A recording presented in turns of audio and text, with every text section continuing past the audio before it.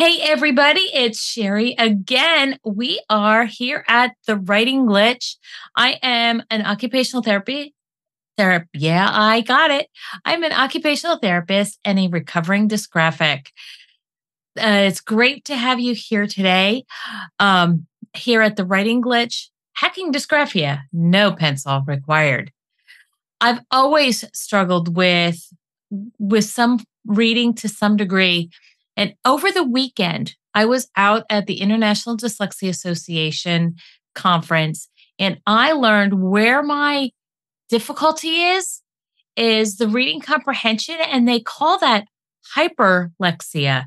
So I have a name that goes now with where my reading challenges are, which is really cool for me. And now I have to really take a look at that and really understand it. So over the next couple months, maybe you're going to hear more about that.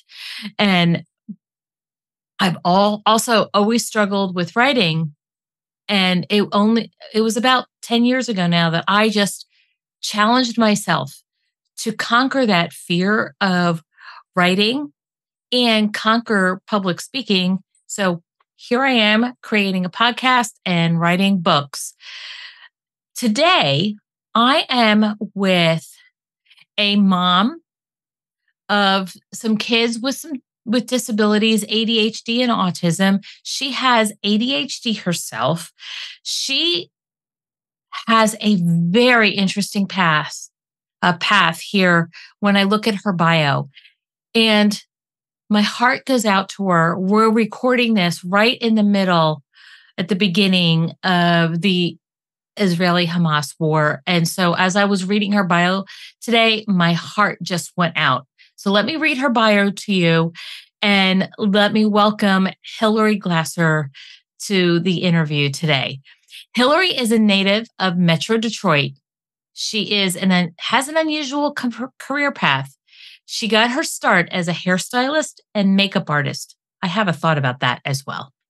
Learning to market herself to others when her Polish grandmother begged her to return to school and learn computers. She did.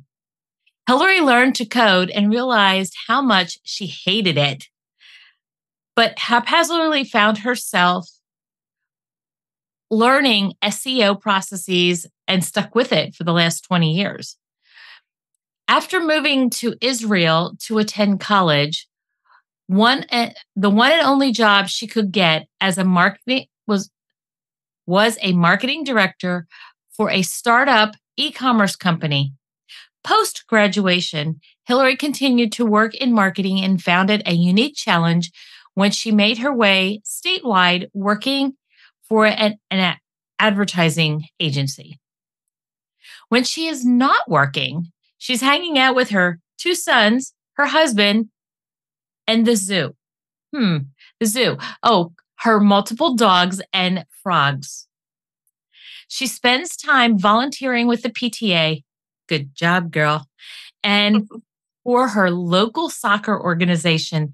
Hillary Glaser, welcome to the podcast. And as again, my heart is just going out to you with somebody who has their heart in Israel and yet here at home in the States as well. So I just want to just take a moment just to honor before we get started. Have a moment of silence.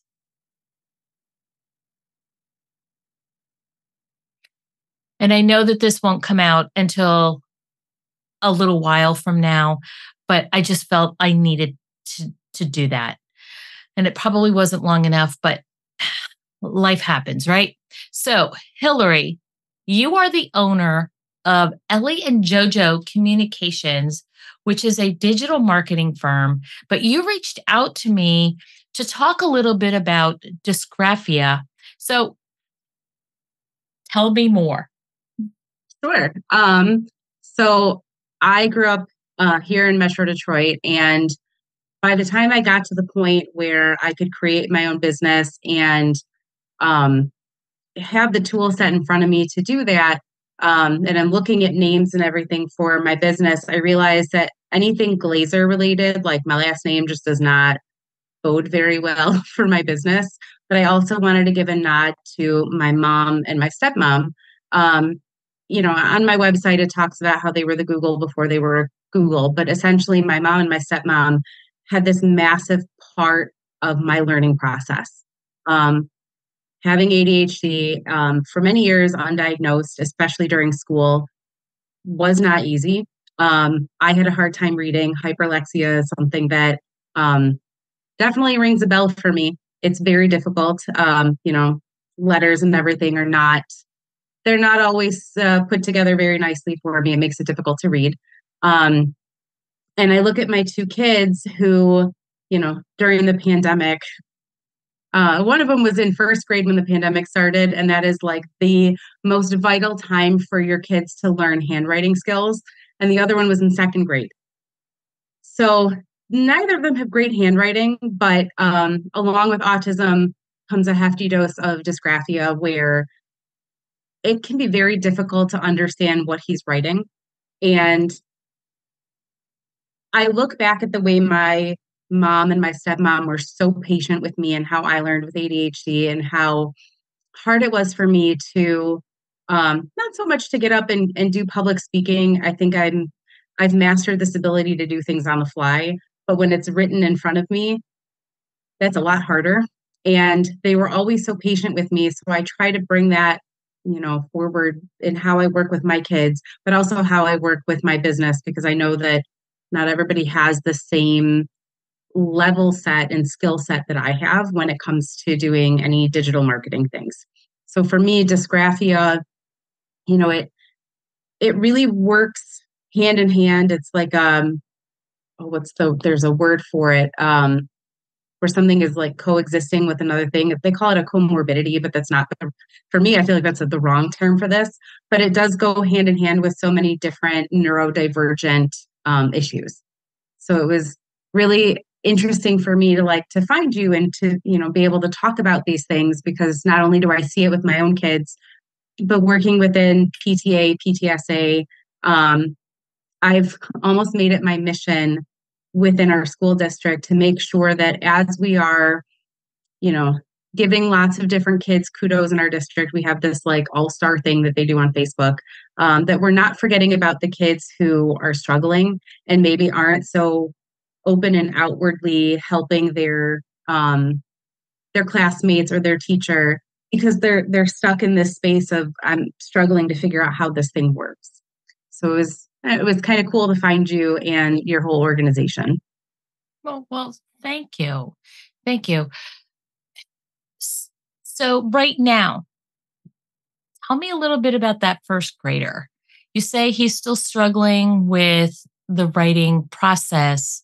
What are your teachers doing, or how are you supporting them in the school to get the homework done, get what worksheets completed? How are you opening the door there to get the message through?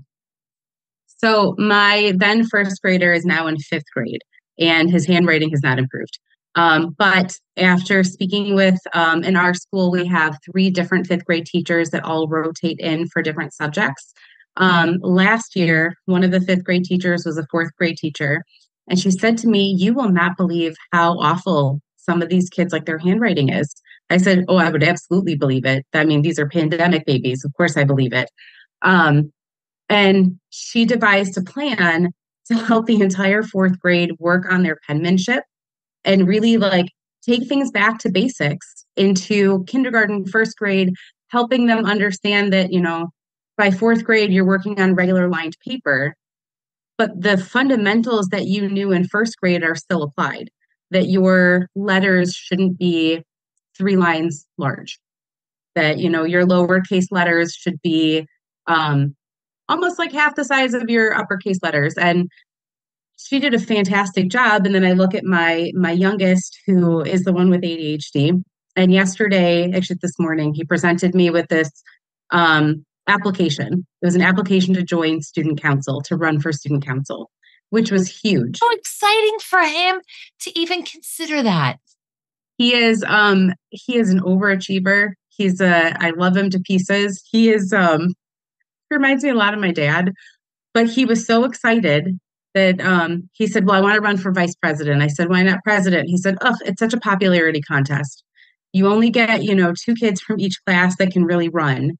So I want to be VP. And I said, okay, more power to you.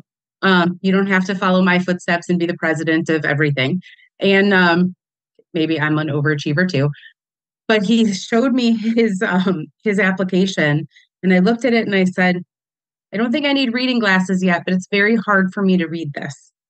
And he said, did I write too light? And I said, no, I know you're working on your penmanship and not writing really, really hard. But it's hard to make out the individual letters.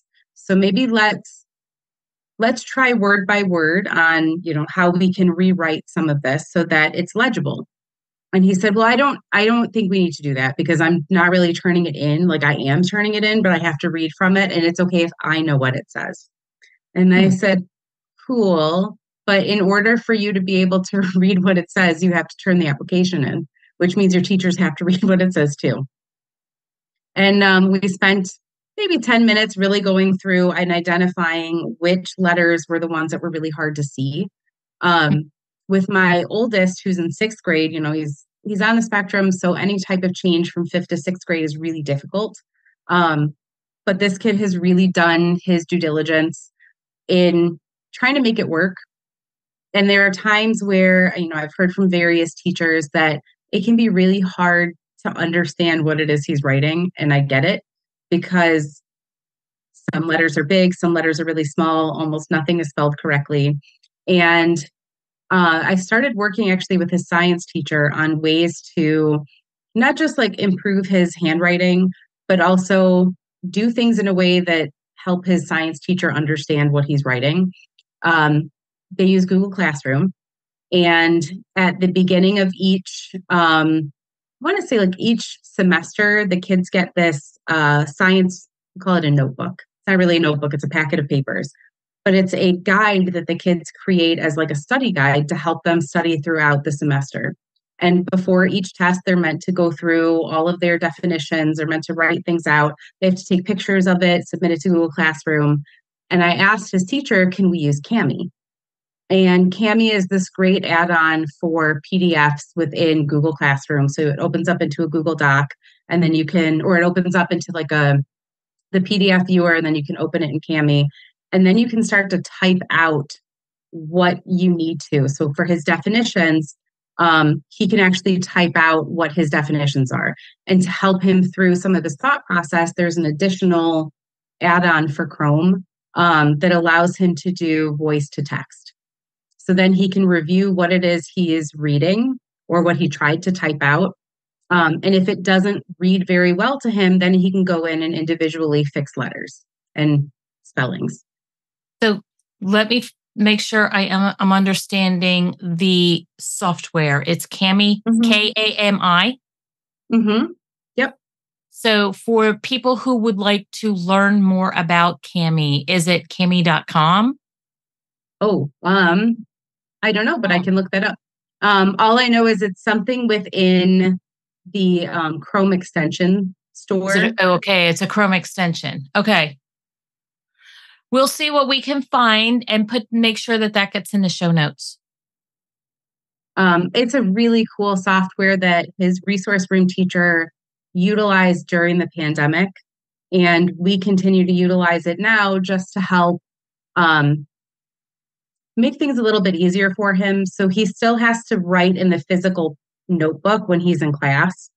But when we come home, or when he comes home and we're studying together, he has a whole exam on Friday about this last grouping of lessons. So what we do is we then go into Cami and we refill things out just within the notebook itself, just so that it gives him something to study off of that's clean, and also gives him something to submit to his teacher when it's classwork that his teacher can actually read. So while we work on all of the occupational therapy side of things with, making sure he's not pressing too hard, helping him understand the flow of letters and the way things should be shaped and formed. he also has this other option that reinforces what he's learning and also makes it easier for everybody else to understand. I love that. You're still reinforcing handwriting, but you have found Mm-hmm. assistive technology to help support him. And that's the way it should be. So, if anybody has not heard this from me before, people will often ask me, when do I stop teaching kids their handwriting skills and move on to keyboarding? I say, don't ever stop practicing handwriting because it's a life skill. It's something that you never know when we're going to need it. Who knows when they're going to take out all the satellites and all of a sudden the internet's going to be gone. And Mm-hmm. so we need to be able to communicate. So looking at practicing handwriting from that perspective, but also utilizing the assistive technologies that are out there. Thank you for sharing a new one with me. I Mm-hmm. personally have Grammarly attached to my Google Drive. Me So too. I I wish it love would it. work in spreadsheet though. It doesn't work on Google Oh Sheets. yeah, on Google Uh, Sheets, it doesn't work as much or work as well. Um, yeah, I wish I it would haven't. though. Yeah, I haven't figured out what to do there, but it works well in Google Docs and it works in slides, but it also works in Word and it works when I'm in Canva and it works like all those other Mhm. places that I travel on the internet. So I utilize Grammarly a lot. Would Grammarly alongside Cami be a good combination?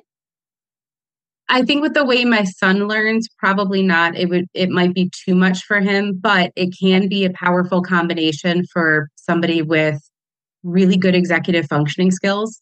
There are times where I love Grammarly. I use it religiously for pretty much everything, even when I'm putting together websites. But there are times where it's also intrusive and won't go away, where I'm trying to write something and it's blocking some of the words, and that becomes just very intrusive to me. So I see Sometimes it with him too, but yeah, sometimes the predictive speech on my phone is really annoying from the Grammarly. uh-huh, Yeah. very much so. I can see that too. But Yeah. I think it can be a very powerful combination for somebody. Yeah. And then the thing that I utilize a lot is Otter AI, Hmm. um, creating transcripts. Like as soon as we're done with this conversation, I upload the audio file into Otter AI and I get a transcript of this conversation so that I can add that onto the podcast.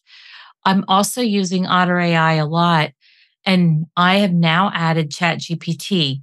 What what AI products are you incorporating into your son's um, regimen? Regimen, is that the right word? Regimen, Of yeah. of technologies that he's able to access on a continuous basis in addition to Cami. So he does not get access to AI products just yet. I love ChatGPT. My husband and I talk about this all the time because um, it can be so helpful in trying to just get ideas started. But at the level of my son's learning for either of them right now, um, I worry that the use of ChatGPT will kind of take over their creative thought process. And the older they get, the less likely they are to actually write things on their own. Um, I see it a lot in high schools now too, where it's a common theme where teachers will get an essay and they'll say, wow, this sounds not at all like you. This has zero personality. You could be creating an essay and it should still have some personality in it. And they know immediately that this was Chat GPT. Um, there are great tools out there just to help get ideas sparking. But for students in particular, I feel like ChatGPT is not a great tool for them. And I want my kids to kind of understand that there are some great usages for AI, but they still need to put in all of that hard work first before they can get access to some of that stuff. They're still pretty, in my eyes, they're still pretty young and their learning levels are still not quite there. But there is another good tool that's on Chrome that we do utilize for my oldest that allows, it's not really considered an AI tool, but it's a almost like a read along where it's older technology, but if he's struggling with reading something on a page, especially for something like science, where you get a lot of fancy words, the page will be read by a bot, and he can change the accent of it, which cracks me up because there are times he changes it to like Australian, and then I hear him giggle, and I'm like, "What did you do?" "Oh, I just changed the accent to Australian, and now it kind of sounds like dad." My husband is South African, so but it Okay. allows him to understand how a word is supposed to sound. He went through a whole unit where he had to learn about precipitation, transpiration, evaporation. And when I spoke to his science teacher, I said, every time he says transpiration, it comes out transportation. And his science teacher laughed and said, that is him and every other student that I have. They cannot say transpiration. But we turned that tool on and he started saying transpiration without any issues. It was like he could hear the tool and then go back and listen to it again. And So I the could hear auditory him sounding it out. processing, yeah, the Hmm. auditory processing was working. Is that Speechify by any chance? I don't think so. I will find out the name of it. I would have to go into his Google Classroom to remember what it is. I Because don't think it. I use Speechify if I'm trying to read a Google Doc that's rather long. I actually was using it. I don't know. Did I tell you that I am in the process of publishing another book? So I actually turned on Speechify to Mhm, read the book to me so that and I was closing my eyes and not reading it so that I could catch errors. mhm. So Um, he and uses Snap and Read. snap and read. Hmm. So Cami and snap and read. Have you ever heard of Snap Type? I have not. Well, I'm gonna have to write that one down. So Snap Type is looks at your worksheets and helps you fill in the blank. Like if you have a fill in the blank Oh. kind of worksheet, it will help you fill in the blank. I must confess, I have not used it. Um, but I know a lot of OTs recommend it for kids that are struggling, especially like with science terms and things like that. Another tool that you may want to consider is called Co-Writer, where it Mhm. helps with some of the predictive uh, speech speech writing tools. Um, and I don't know how different that would be from Cami for you, but that's another one. And I know that there's a Chrome extension for that one. So a lot of because they use Google Classroom, a lot of the Chrome extensions have to be like okayed through our district. But these are great extensions that I can now go back to the IT team and say, hey, as your PTSA council president, I have a couple of recommendations for things that might help other students. Yeah. I know that Co-Writer is approved in many school districts. So they may I'll even have know to about look into it. it. Yeah. I will definitely have to look into it. So getting back to your business, Hmm. how has helping your kids and your business, like how have they influenced one another? So understanding how my children use the internet has been like a great driving force in my business because they are the next generation of search users.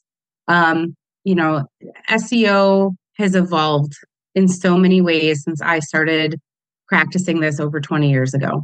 And there are times where, we got the Google Home many years ago when it first came out. And I have a great picture of my kids holding the original Google Home in their hands and asking Google questions as it lights up. And even now, the way that they ask questions is so different from how I ask questions to Google.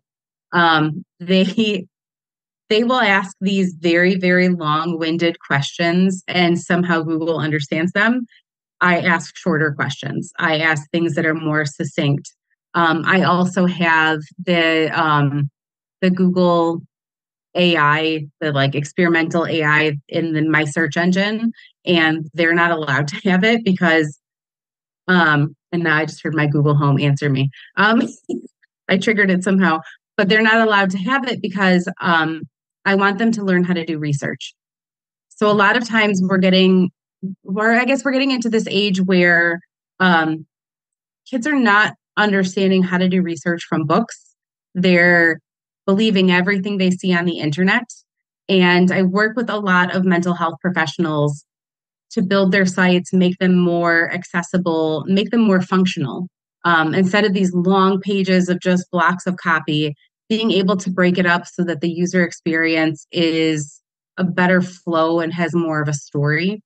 And my kids really influence that because they have the shortest attention span of any generation because they're kids. And if it doesn't look right to them, if it doesn't help them answer questions, then I have not done my job. Being able to make a web page easier for a screen reader to read is also something that, my kids have been a driving force on because they use all these tools to help them read pages.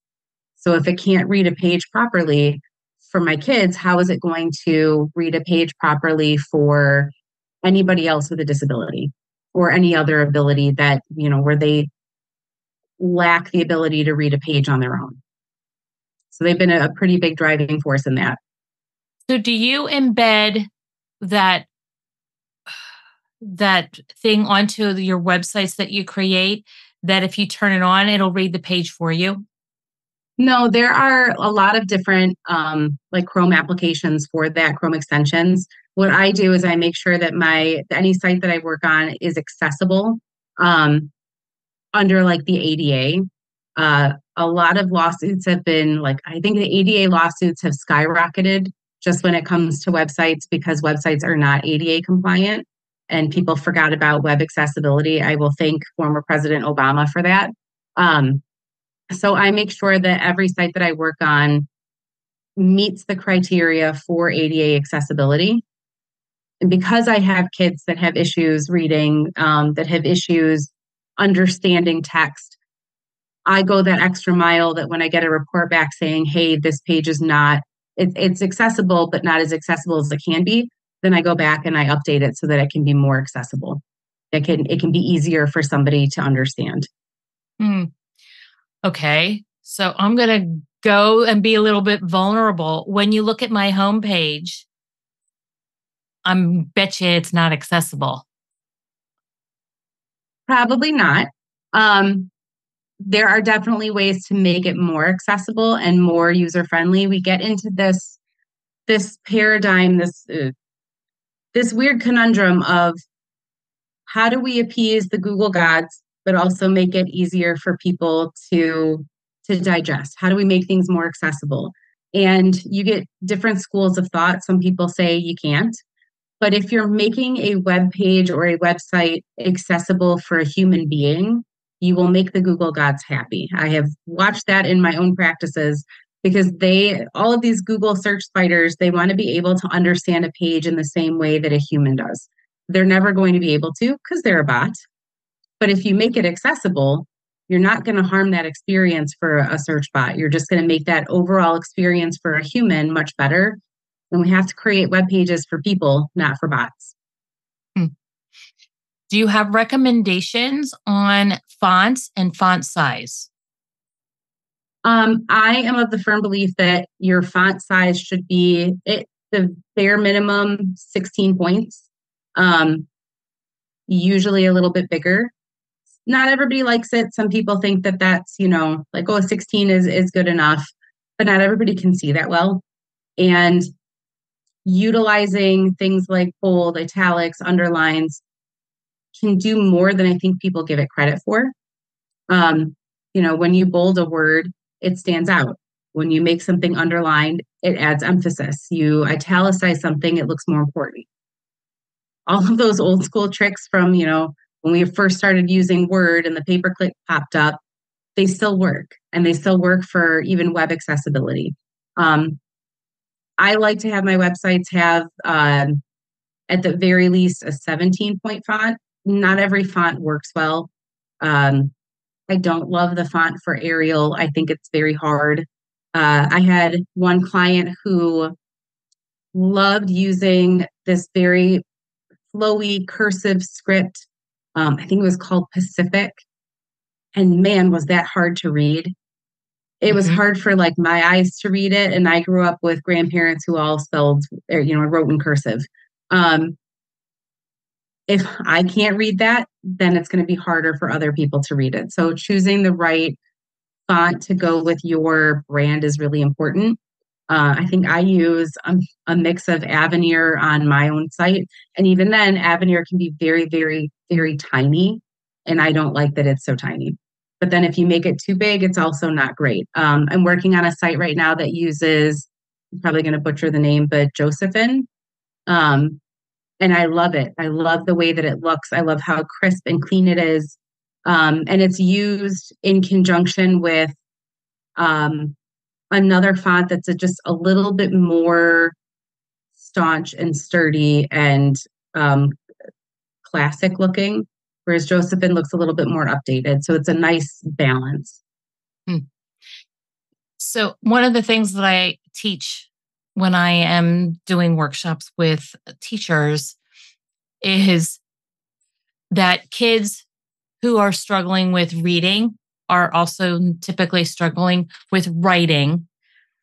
And the open source dyslexic font is great to help kids learn how to read, but we need to convert that font into another font before they try to practice copying from it, because all kids want to do is color, because they color in the bottom of that font.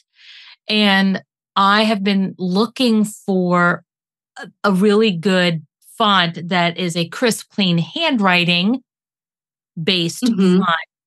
And what I have found is obviously Arial is not the font. And that's what the Arial and Times Roman are what most type books and typeset is written in. And so when I first was looking, I was looking at Microsoft. The only font that I could find was Century Gothic. So the A looks like a printed A. The G looks like the circle with the hook.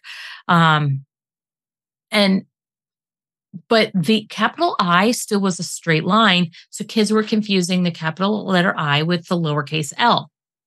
Okay. So I continued to look. Google has two that I'm okay with.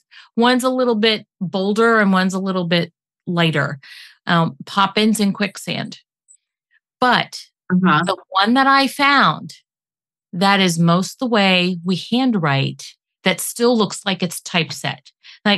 Yes, there are handwriting fonts out there that look like you hand wrote them, but the one that still looks like typeset, that's most like we handwrite, is Lexend, and you have to install it on all computers. And Lexend has 6 or 7 different styles. Now, I believe that my son has converted. It's either still Poppins or it's Lexend, and so it's one of the two or a combination of both on my website. So I don't know, you'd have to look at it to double check. And I'm sure you would be able to look in that back end to figure that out. But that is why I do that, is so that I can have people that are more of struggling writers to be able to see it. And I use it as a tool for education. And my book, Handwriting Brain Body Disconnect, I made them do it in Poppins. Have you looked at Deco? Dekko? Dekko. No, but I will. It may go by some other names. I love Poppins. I have a client that uses Poppins on her site, and it is probably one of my favorites because it's the most versatile. But Deco, it looks a lot, it looks typeset, but it's something that kids can use and even adults can use to model their handwriting after because it still gives that handwriting feel. I see that. It's okay. Let me, I'm going to type the entire alphabet in front of, so I can see it all. Mm-hmm.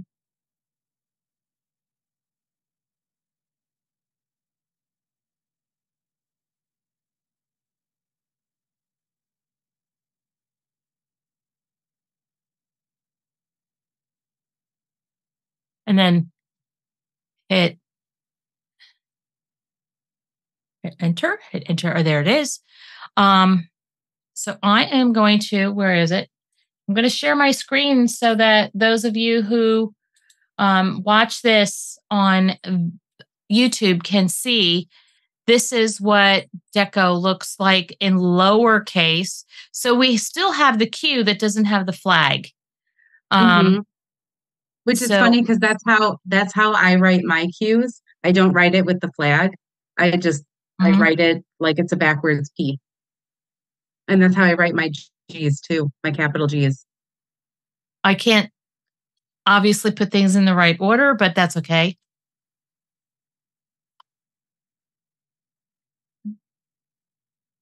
So then looking at the capitals, the I is crossed. Nice.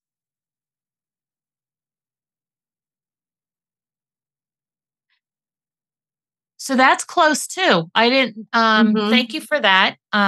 So people that are out there that are looking at this, the YouTube version, you can see that in front of you. Pretty much the letters are there. So that's another resource other than Lexend that you can use. So thank you. I love Lexend though. Our middle school PTSA website, I changed all of the font to Lexend because I did not like the original font. It looked very outdated. And I feel like Lexend it's a bit more modern and it looks more personable. Okay. I don't know what it is that I like about it. Sometimes I do like it on my Canva stuff, and then other times I flip back to Poppins. But I think it might depend on what you're putting out, whether it's, something social. There are times where I will openly tell brands that, like, yes, this is the font that you've chosen for your brand. But if it doesn't fit the image that you're trying to put out on social, it's okay to use a different font.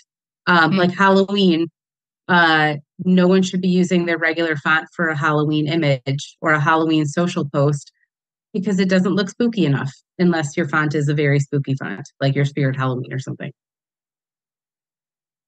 Yeah, but I'm probably not going to be doing too much in the Halloween spooky things either. So, but but the same concept applies where if the font itself doesn't fit the overall feel and theme of the image you're trying to put out, then it's okay to change the font.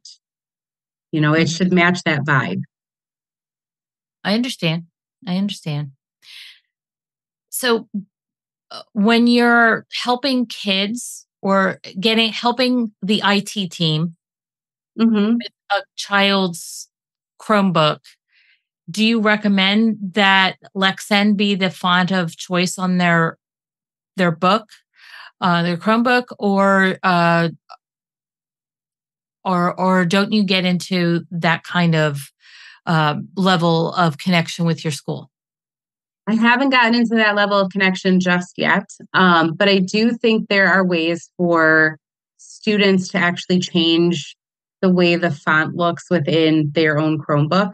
And I want to say our district is okay with kids changing that font. I did teach my son how to change the font within any Google Doc that he has because he got tired of like Arial being the default font. So I started teaching him how to change all of that stuff. And he said, I had no idea this was all customizable. I said, well, just like you're an individual, your stuff should be individualized too. Which is where we are going in the 21st century, is individualized education. And I was at the a dyslexia rally in Harrisburg, Pennsylvania this morning. And that was one of the comments from one of the speakers is we are in the era of individualized education for all students, not just kids with on IEPs. So I love that you said that at the very beginning of our school year. So actually in the summer before the school year started, our PTSA council has a presidents and principals breakfast. And as the president, I got to give this big speech. And one of the things I mentioned was how grateful I was in the 90s for having incredible teachers that recognized that I wasn't learning in traditional ways. And they changed their approaches without being prompted by any of my parents, who wouldn't have prompted that anyway. But they changed some of their approaches just to help me understand everything I was learning. Back when I was in high school, I took 2 independent studies because I couldn't really do acting. I took an acting class in high school and I was told I was too good by the teacher. So I had to find something else because he couldn't move me from the basic level to the next class without passing the class. And he said, "You're making other kids feel bad." And I said, okay, well, can I do something else? And they spoke to my counselors about it and I got to learn about the Vietnam War, which was really cool. I had a really awesome teacher who fought and served in the Vietnam War. And it was like having a personal guide. As I had questions, he could answer them in real time and tell me, like, it wasn't entirely like what this book is saying. It was a little bit more like this. Or, hey, don't believe what you read in this magazine. That's a bit sensationalized. It was more like this. But then I see, both of my kids have had IEPs. My oldest still has an IEP. My youngest does not. IEPs are meant to serve academic purposes, not necessarily serve the student. And I feel like a lot of parents don't know how to make that distinction. So if I tell a parent, yeah, my son has an IEP, they immediately think, oh, well, he's just skating by. No, it's meant to help him create goals for academics, but it doesn't necessarily serve him in some of the areas that I know he still needs help in. I loved that I got to have a 2-hour-long conversation with his science teacher about how to work with him and how to help him because he was already doing that in his class. And he said, I know your son is the type of kid where if he can draw what he thinks we're talking about, he's still listening. He's still actively listening, but he's not looking at me the whole time. And he said, and one kid called him out and said, well, how come he gets to draw? Well, because I know if I ask him a question, he's going to answer without a problem. And I said, have you tested that theory? He said, many times, and it has worked. Your son listens, he gets it, he's understanding those concepts. All I have to do is just let him draw. Let him draw whatever he wants. And I said to him, thank you for giving him that freedom to do whatever it is he needs to be doing in that moment, while still actively listening. Because I have a friend who, while in med school, part of how he learned to study in med school was to draw things out. He would draw out the organs and then, make labels everywhere. And we're really watching education when it's done right with a very supportive district. We're in a very supportive district. I love our school district. But when it's done right in a supportive district, you end up with really amazing educators who don't just teach, they really educate and they allow students to learn in more than one way. They allow them to learn in a way that makes sense for them without needing that IEP. And I love being bearing witness to it because it's so different from when I was in school.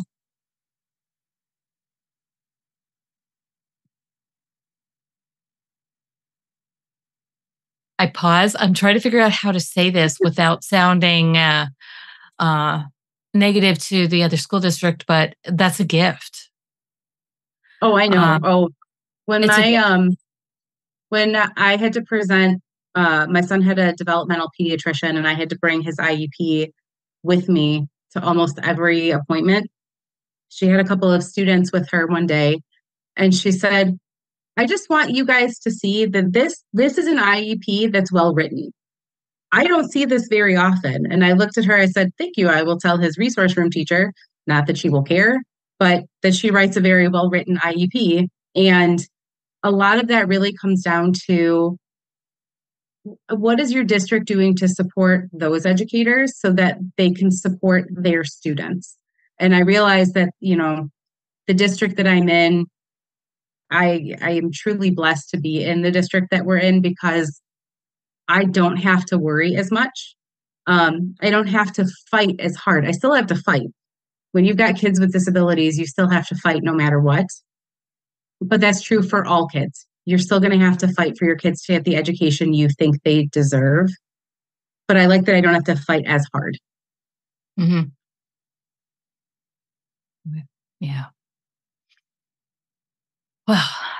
Well, we need to come to a close. I think that you and I could just sit here and talk for hours, but we do need to come to a close because I'm sure that the listeners are going to go, okay, Sherry, I'm almost at school already. But is there, I noticed when you were sending me the documents ahead of time that you were offering a free audit for websites. And tell my audience what that's all about. So within your audience, there are likely some people who own their own businesses or they run organizations. A lot of them, I work with a lot of different organizations and smaller businesses that will come to me and say, what is wrong with my site? I'm not ranking. When the question should really be, what's wrong with my site? People aren't seeing it. They're not seeing it because it's not user friendly. It's not that it's not ranking. It's just they're not seeing it because it's not user friendly. A lot of that has to do with keywords, but I like to really take a hard look at what's going on a website. Is it accessible? Is there something going on with it where maybe it's too new and Google just doesn't know that it's even there yet? Or maybe it's that it's not user friendly, so it's not going to adhere to SEO best practices. So then it's not going to get ranked and nobody can find it. But a lot of times when I offer like a free SEO audit, it's just to give an organization or a small business a leg up so that, they don't have to feel like they're competing as hard against some of the bigger websites, some of the bigger organizations out there that can hire $1 million team to build a website for them. So I like to offer it as a way to just make things better. I might have to take you on that.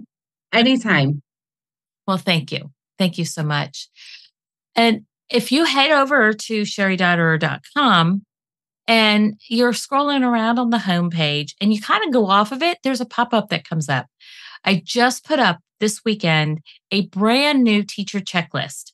And on that teacher checklist is some things that you can ask the kids about handwriting, some about keyboarding, and then you talk about some things about behavior that might impact their ability to access writing. These are not the typical questions that you might think that we're asking, like, what does their grip look like? That is not one of the questions that I'm asking. I'm asking a little bit more about what they are noticing on this checklist. So go to sherry.org.com, kind of scroll around there, take a look. But as you're heading off the page and that pop-up comes up, sign up for it, take a download of it, and let me know what you think of that checklist. Is it something that is helping you? Is it something that's not helping you? And if it is helping you, join me at my next webinar. They're usually held the second Wednesday of the month, but that doesn't necessarily mean that, because if we got a holiday in there or something I have going on, it may switch the weekend. So you got to keep an eye on that events page on my website to find out. This has been the Writing Glitch podcast. I currently am releasing the second and fourth Tuesday of the month. This episode will go live in January. We are recording in November, so there is this time lag, and it's because I've had so many people that have been interested in getting interviews that all of a sudden I have a backlog. So that's why I say currently the second and fourth, because I may have to change this because I'm getting so many people interested in this podcast, which is making my life just jump for joy. And the podcast is hosted on thewritingglitch.com. Remember, you were put here for such a time as this. Thank you so much for being here, Hillary. Before I hit stop on this recording, I almost forgot to say thank you, Hillary, for being here. Is there anything last minute that you want to share? How can people find you?